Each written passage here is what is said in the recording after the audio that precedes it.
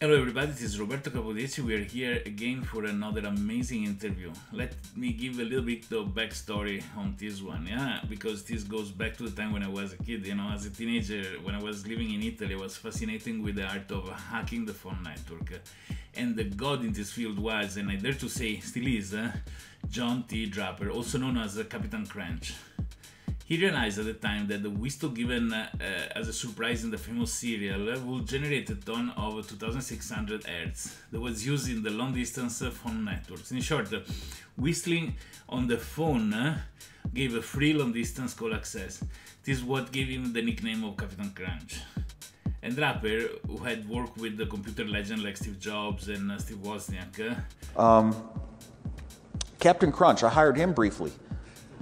I thought that, one of the things that computers should do is attach to phone lines.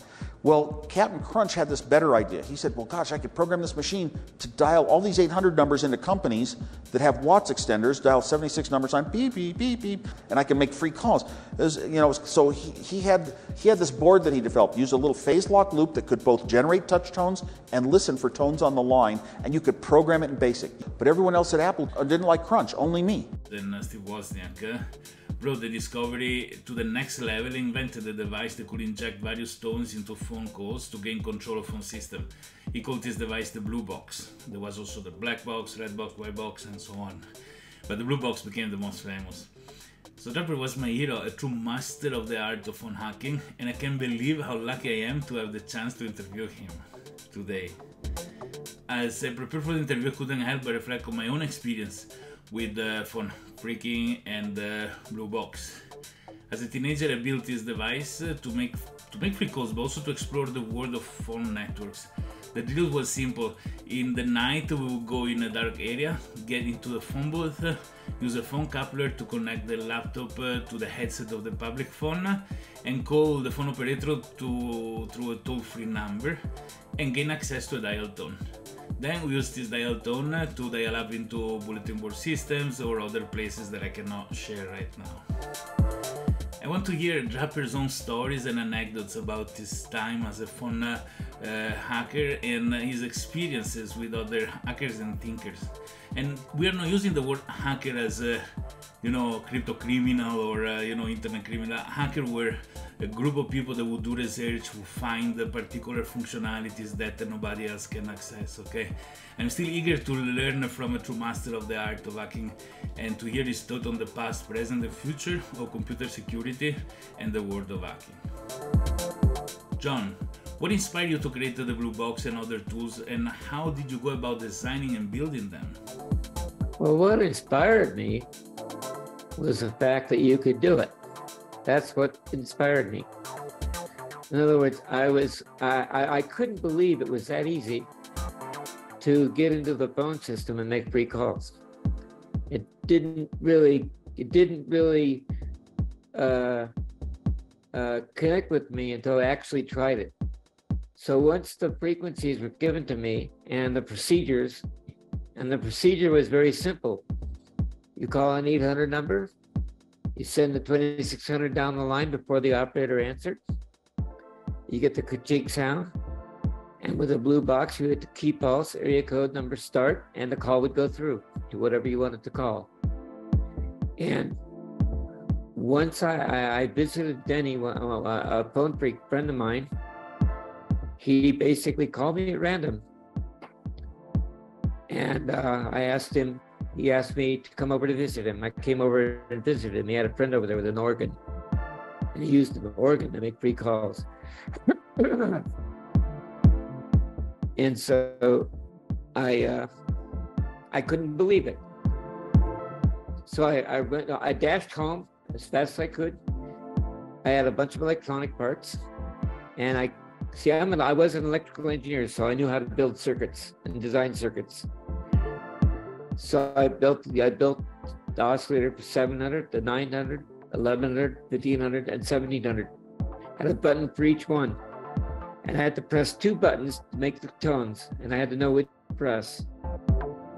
Later on, I had a button for each number, but I didn't at the very beginning. So I pressed 2 buttons this way, 2 buttons this way, 2 buttons this way. until the call went through.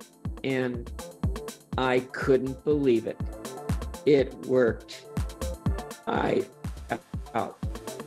parents must have thought I was going stark raving mad when I was just hooping and hollering around the house. And I said, that couldn't be that easy. So I tried a bunch of other numbers, and then I waited to see if they showed up on my bill, and they didn't show up on my bill. So I knew that they were free. And that's what inspired me. And then I stopped doing it from home, because then he started to tell all of his high school friends about this guy who builds this electronic device to make free calls, and he starts to brag at his high school. And then this guy, George Alex, chief special agent of the phone company, then busted Denny. I stopped doing it at that point. I just laid low. I didn't do anything. Later on, I social engineered the operator. I said, operator, I got to make a data call. You're going to get false supervision, which meant that you're going to get flashing on our board. He said, just ignore the false supervision. And more than likely, she'd just ignore it. And I was able to make calls that way from payphones.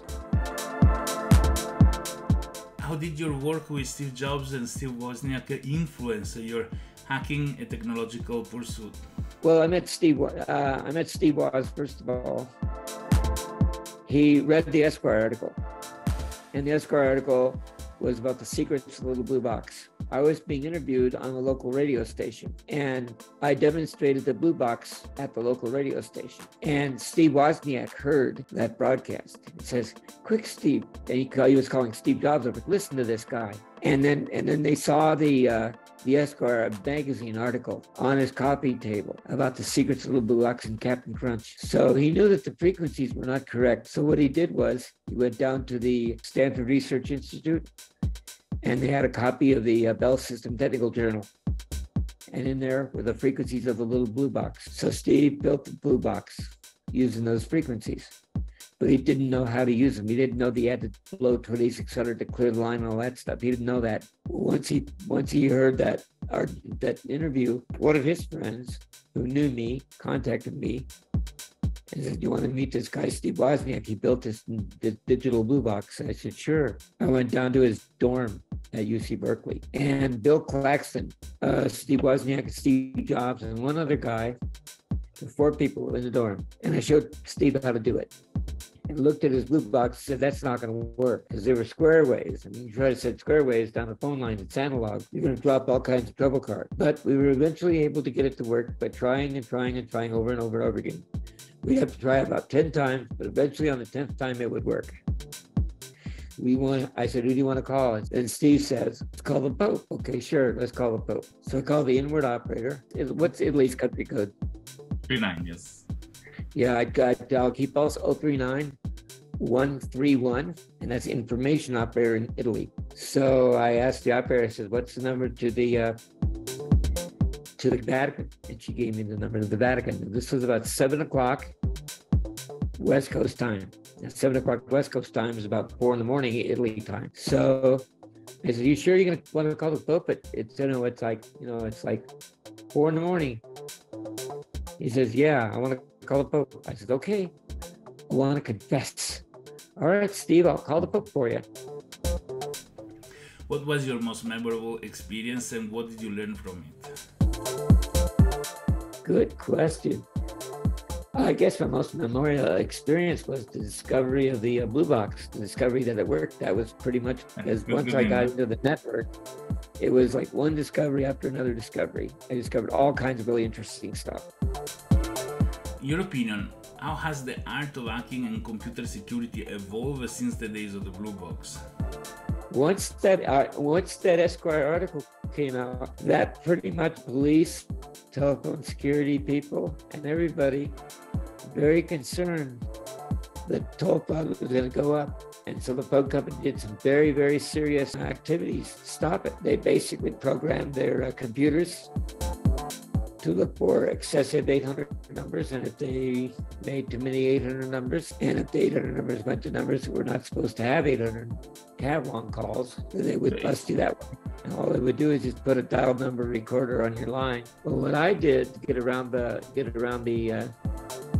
See, if you send 2600 down the line, then they're going to detect you, because then they got a 2600 detector on your line. So for the most part, what I did was I would not use 2600 because there were other ways to get into the trunk other than using 2600. There was no correlation between like a normal call and me. You know, it was the same.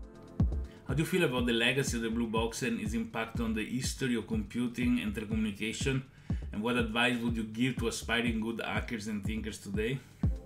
The blue box basically put the phone company into the hands of individuals who are not concerned with the cost of making calls and communicating. The fact that you could communicate anywhere in the world for free, which you could do right now. I mean, look at what we're doing now. We're communicating, right?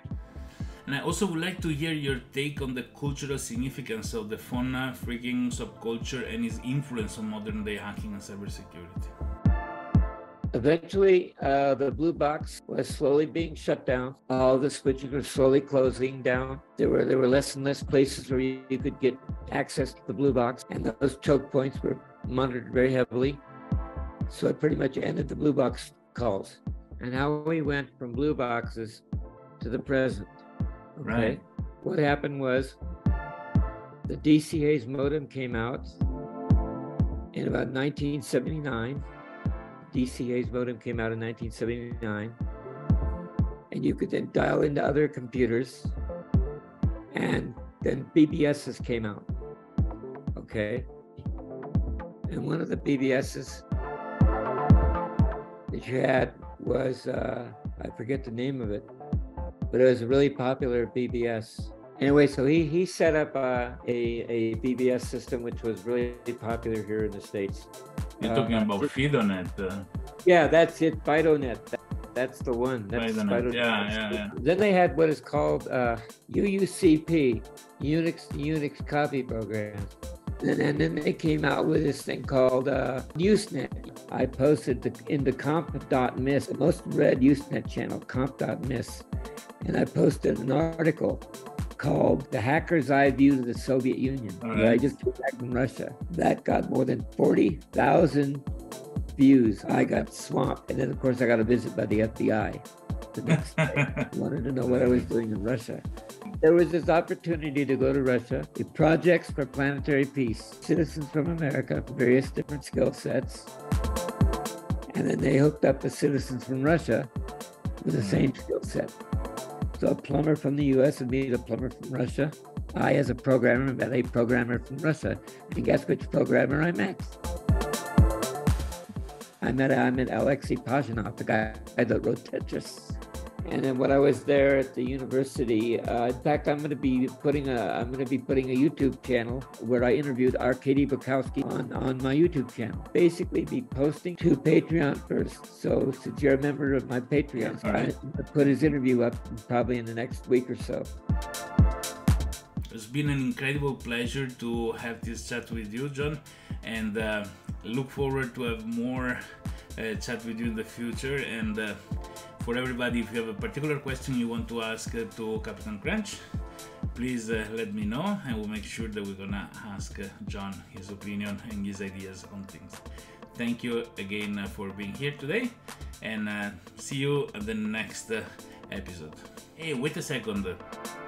You saw John is not young anymore, and having lived his life as an hacker for the community, he's now a little bit in trouble. So he has a GoFundMe campaign. You're gonna find the link down, and you can also subscribe to his Patreon and give him help to make it through and buy his medicine that he needs, and support him for all he did in the past for all of us.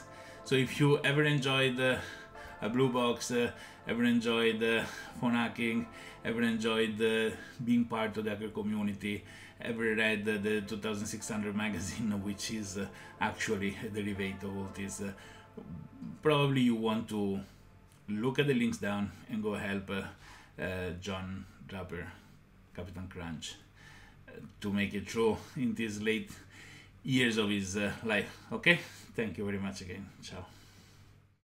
I guess my most memorable experience was... What was your most memorable experience? That was pretty much my most What was your most memorable experience? Memorable. Memorial experience. What was your most memorable? Fuck me.